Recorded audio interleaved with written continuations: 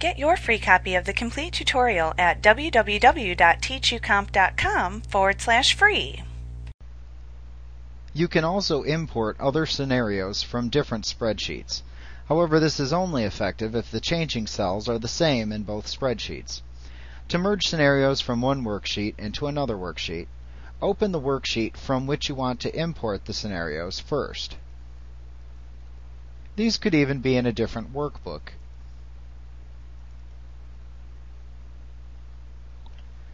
Next, open up the worksheet into which you wish to merge the scenarios from the first worksheet or workbook.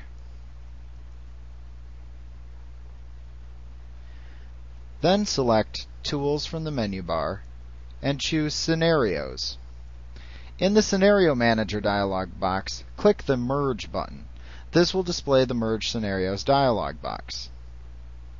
In the Merge Scenarios dialog box, you need to select which spreadsheet contains the scenarios that you will import into the current spreadsheet. Use the drop-down list box in the Books section to select the workbook which contains the scenarios first. You will then view all of the worksheets within the selected workbook in the Sheet section. Click on any worksheet name in the Sheet section, and a message will appear at the bottom of this dialog box that tells you how many scenarios are attached to that worksheet.